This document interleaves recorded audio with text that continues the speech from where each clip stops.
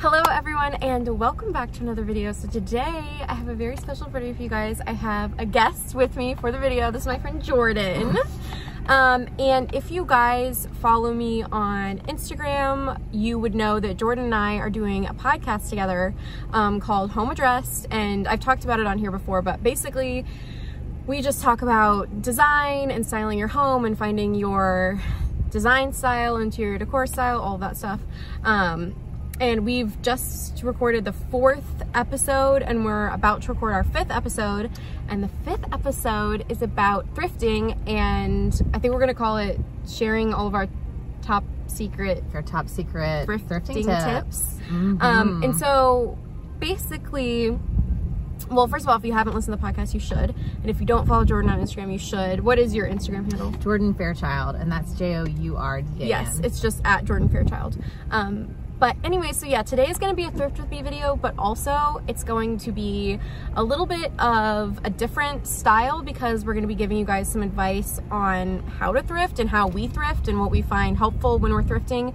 We're going to go to 3 different places today. What places are we? We're going to go to a really, like, you have to dig through kind of Goodwill habitat. Like a classic grungy thrift store. Grunge. Yeah. And then we're going to go to a, what's after that? 3 levels. An antique store. Oh, like an antique mall. So it's like really dated. Mall. There are booths, but they're dated. You still have to dig, but it's slightly curated. Right, it's not so, it's a little more clean. And the prices are a little higher. And then also to a consignment store where it's it's more, you're paying for someone else's curation of the items. So it's even easier, but you're paying for someone else's who's done some of the work for you, at least. So that's what we're gonna do. We're gonna go to those 3 places and we'll show you kind of what we either are gonna buy or would buy, and tell you some tips as well. Jourdan is an interior designer. She's been doing design for 5 years, but with a related experience before You've been doing all that. that stuff for a long time. She was like an editor of different design magazines and all that stuff. So she has a lot of experience, so basically you guys should listen to her. You're the thrifter. But Margot's the frequent thrifter, so yeah, it's going to be interesting to have both of us, both perspectives, and I think it'll be really fun. So yeah, let's get into the thrifting and we'll talk to you guys when we get to the first thrift store. I think we're going to go to either Habitat or Goodwill. Okay, awesome.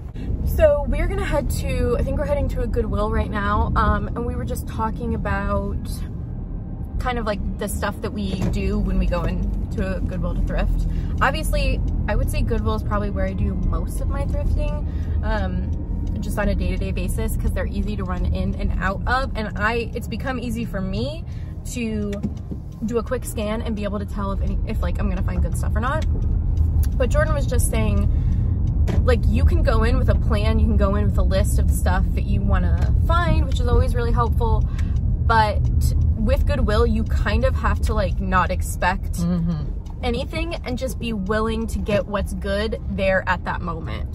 Yeah, I think that they, the secret is out that they exist. I just think there are so many people shopping them nowadays. There's so many pickers, and you just have to go in with an open mind and know what you're looking for and know how to do it sort of speedy if you want it to be a part of your life. Yeah, so I think, or just know that you're not going to get anything too. Yeah, have be okay with also like leaving without anything. Yeah, I think that's something when I first started thrifting, I like felt like I had to get something to make it worth it, and now I've gotten to the point where I'm like, if I don't find anything, that's fine.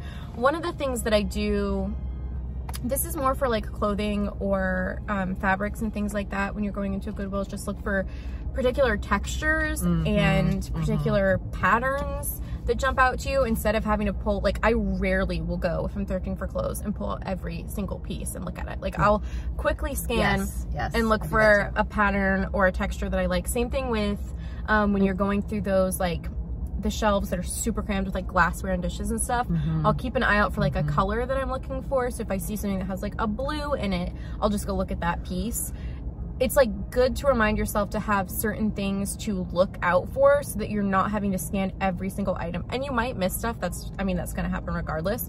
But like saying, okay, I'm gonna like keep an eye out for anything that's like a blue dish or has like a red accent, and then you just like look at that specific piece. I think that's really helpful. And you're also always going to want to look for tags, materials. You're looking for natural materials in clothing. Do not, our clothes today are made with so much plastic, and so you're looking for the wools, the linens, you know, items that were made before we started. And if you're not, I feel like you and I are probably at a point where now we can like feel a material and tell what's in it to some extent. But if you're not at that point yet, then yeah, just look at the tag, just look at the material content, and it'll tell you. Same thing with like bowls and dishes.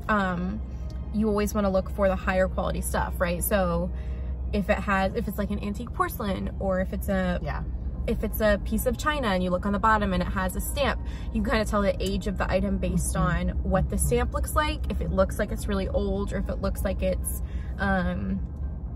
like been new, or you know, vintage, or you know, recently produced. The other thing too, I think when you're in Goodwill and looking for antique and vintage items, you kind of want to look for things that are still high quality even though they're vintage. I think sometimes I fall into the trap of wanting to buy something just because it's old, and I think still keeping it in the back of your mind, like, is this damaged? Does this have a crack? Is it still usable? And not even in the sense of like usable, like, can I use the dish? It's like, is it usable as decor? I mean, it's the DMV, it's what we talked about on our podcast. You're essentially what I call the DMV test. Is it durable? Does it bring meaning? This is like editing down things you already own, but you also should keep this in mind when you're shopping. Is it durable? Is it meaningful or sentimental? And is it versatile? Can I actually use it in my home, and how would I actually practically use it? So practical and pretty, you really want to think about. I think practical and pretty is a good. But at a Goodwill, as opposed to maybe some of the other places we go to, if you like it, then buy it. You don't have to really wrestle with price. That's one of the top tips. Yeah. Because it's gonna be so cheap generally. It's like, don't count on it being there the next day, because it's almost guaranteed that it won't. So go ahead and get it. Yeah. I think that's one of the top what you love. tips. But anyways, we're outside of a thrift store right now. We're gonna go in and look around, see what we can find, and we'll kind of like maybe talk through some of the stuff as we're showing you what we're looking at. Oh, they have the little grading. Oh, is that an M? Oh my gosh, I should get those. Yes. $1. Those are really cute. 1, 2. And you can tell that they're antique. Yeah. Because wait. Oh, Margot. Oh my gosh. Oh my god. Oh my god, the whole thing. Oh my god. Okay, I need to get those. You have to get all these. now I'm screwed. I have to get them all. I mean...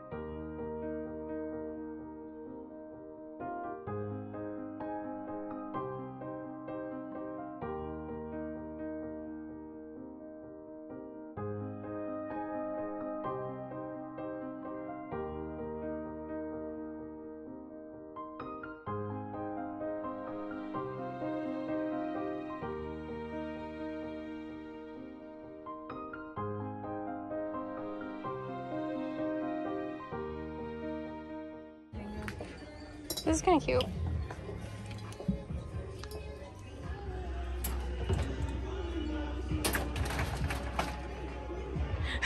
You always have to dance too. It helps the shopping. Oh, I actually kind of like the a little bit. That pear. Oh yeah. That's pretty. That's pretty. With the marbly, yeah. These are neat. I mean, stop it. Look at this. Oh my. Yeah, that's gonna be a no for me, dog. Alright, we are here at Goodwill. Let's do it. And we're gonna go in and see what we can find, and we will try to talk you through stuff in the moment if we can, but also we might not be able to. This is a very, ooh, this is a cool chair. This Goodwill is very like neat. This isn't normally what I experience at Goodwill. But it has the same smell. Yeah, it does. Okay. Oh, see, like this. I noticed the blue immediately. Oh, I don't love it, but it's like still a cute little. Scanning. Oh, feels like you. Like that. It's cute. I normally won't buy. See, that doesn't look old. That looks like 80s to me. Which is, you know, somewhat old. I probably wouldn't buy something that didn't have a complete set unless it was really, really special. This is pretty. Yeah, you want. And you can tell that's really old. Oh. Don't think I'm used for it. It's vintage. That's hilarious. Almost there. Oh, see, this is where it's like really hard to sort through stuff. Yeah. So you really have to kind of have. Right. You either are in this mode, but a lot of plastics. Yeah, it's not stuff that you're really looking for anyways. Looking through the glassware can be tricky too because it all looks the same. So it's really hard. I mean, unless it jumps out at you like a color like that, it's kind of hard to. Sometimes the stems, if that's interesting, I don't, you know, that's cheap, but it can kind of jump out at you if it's a little more unique. These are kind of cute. Yeah. Interesting little basket.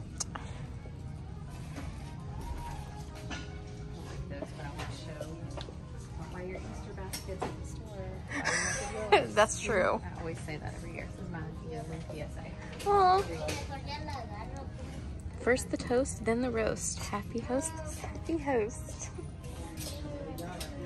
This is. I feel like these are always thrilling. Like these are always oh, great it has some for weird, but then it has some like Finger Lake Association of annual tournament.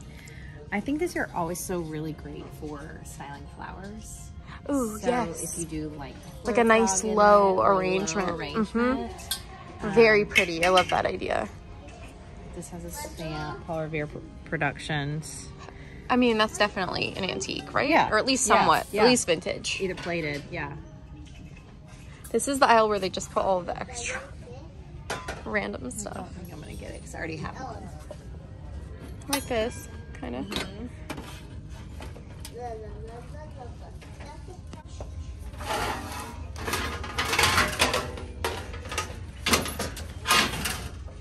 This is kind of cute, Jordan. Not seeing any good. Not seeing any good lighting. Nope.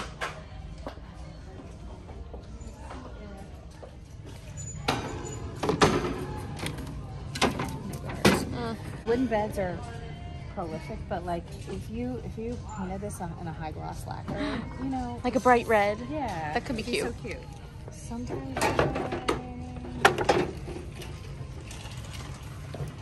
And sometimes you can find a really good frame, even if the art's bad. You can find a good frame, and then you can obviously replace the art. We didn't find anything there, so we're going to head to the next place. I think we're gonna go to a consignment store. No, I think we might go to an antique store next. Yeah. This is a good example of a very stuffed. Okay, so we just pulled into the parking lot of an antique store.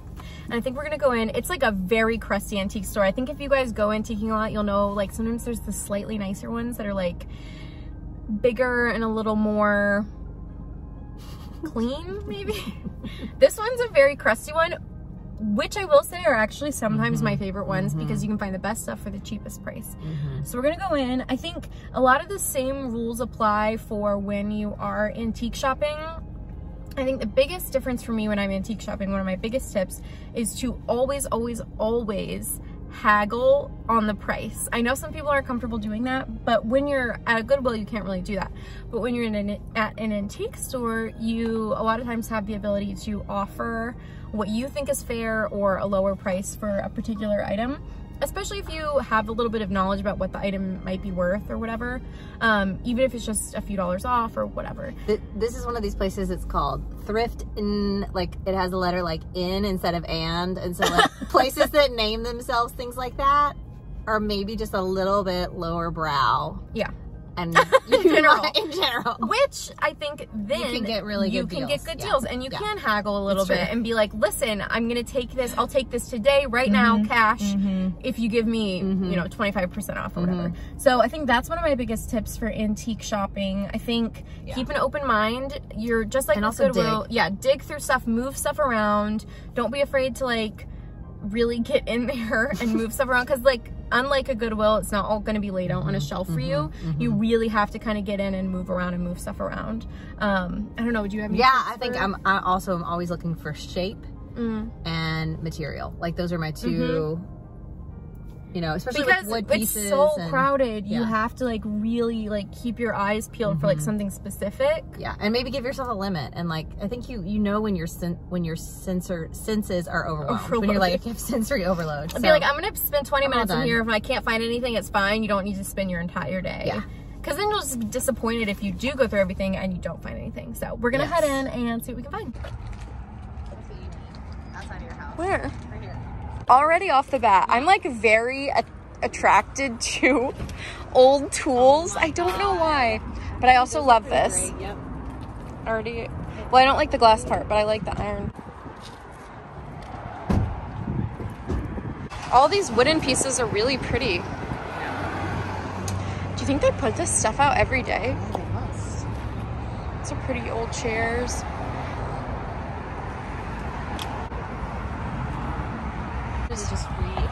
These are really cool. All you gotta do is shine them up.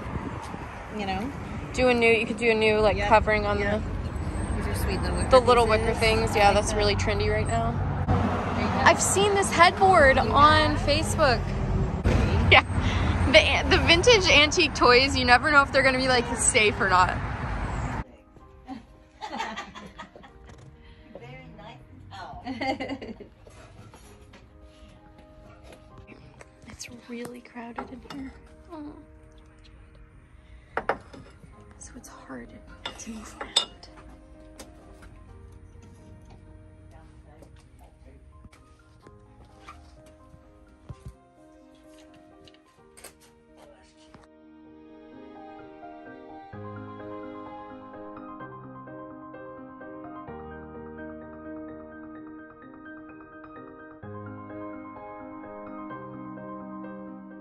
Look at this pattern. Oh my gosh, I love that. I think I have some of those. Really pretty.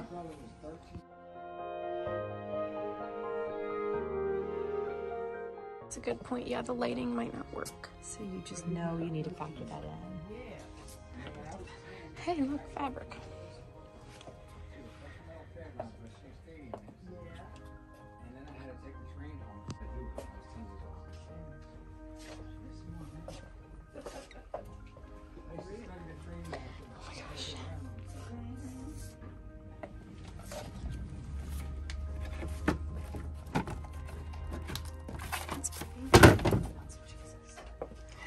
Could be a pretty rug.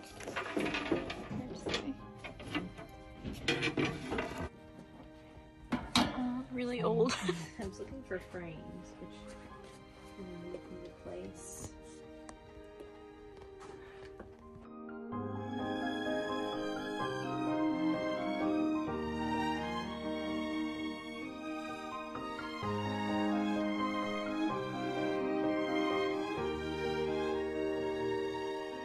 I think old wallpaper can be the prettiest wrapping paper. Yes, for sure. Oh my gosh. I know. It's also just good inspo for like pattern.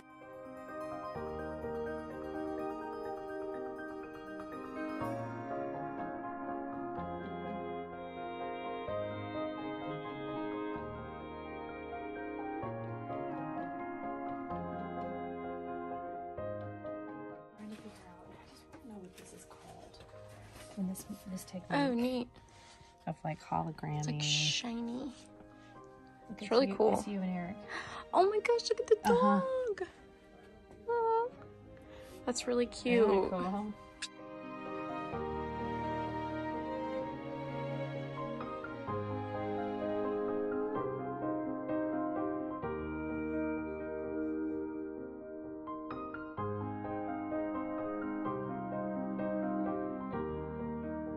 Okay, so we just left another Goodwill. So we've been to 2 Goodwills so far, and honestly, neither of them have been great.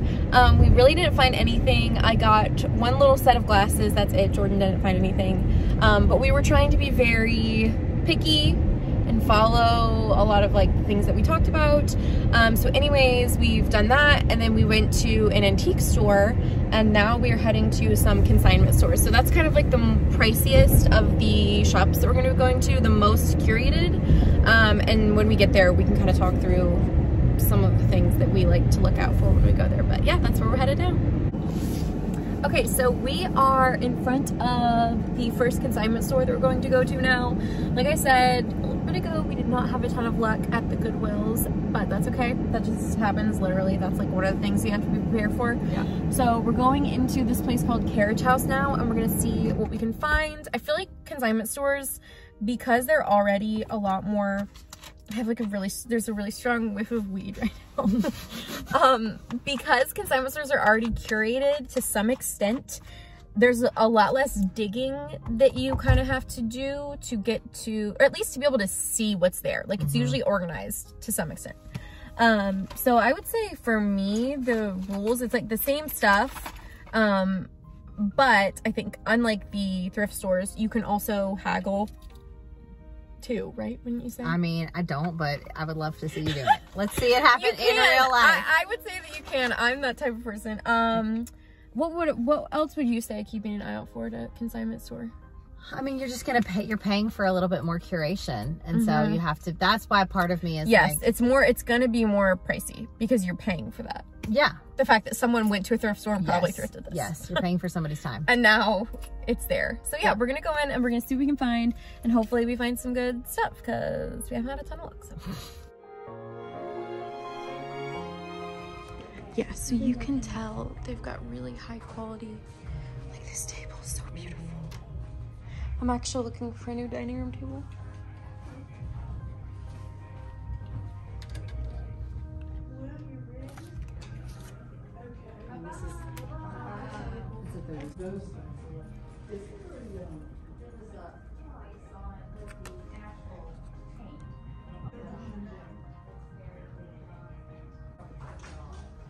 I love these bunnies.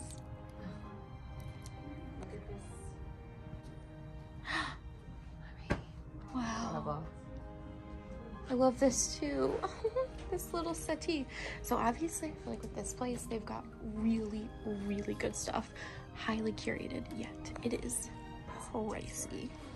So I wouldn't even consider this thrifting. This would be like your antiquing, yeah, full on antiquing, I would say.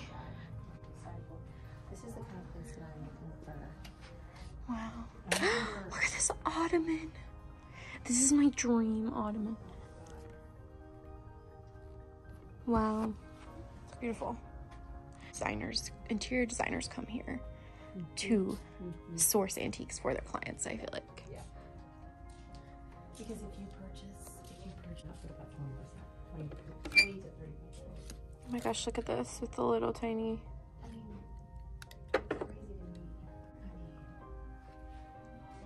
So much pretty stuff. There is so much pretty stuff. If you love something, it's worth your time to me.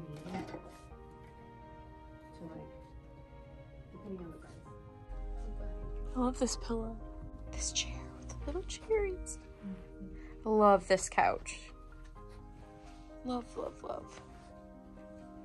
I am looking for a sideboard like crazy. I want a vintage white. Look at this. Oh my gosh, these pillows.